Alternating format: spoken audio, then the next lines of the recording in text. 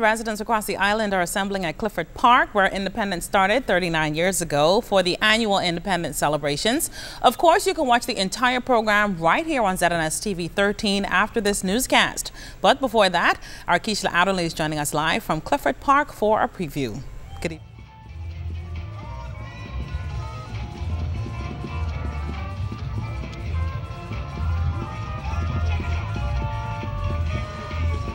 Good evening to you, Alto. Happy Independence and happy Independence, Bahamas. You know, you can tell that it's the eve of Independence by just taking a quick scan of Clifford Park. The aquamarine, gold and black, all on display. Now, of course, thousands of Bahamians are expected to converge here tonight for the traditional ecumenical service and cultural display, which will mark the country's 39th anniversary of independence. Now, as our news crew made its way up here, the traffic wasn't so bad, but as you can imagine, it's going to get tighter and tighter as the night wears on. And there's a great show to look forward to. Just a few seconds ago, I heard one of the bands warming up, one of the many performances that we can expect here tonight. Of course, the Royal Bahamas Police Force, Defense Force, and prison bands expected to be featured prominently here tonight. And they'll, of course, accompany the traditional displays that Bahamians have come to enjoy year after year. It's going to be a great show, so you'd want to get here as soon as possible.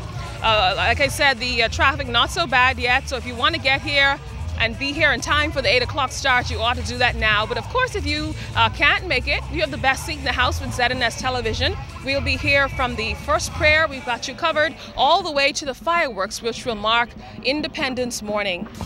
So we want you to join us or come out on your own. Either way, we've got you covered. Back to you in the studio, Alto. Thanks so much, Keisha.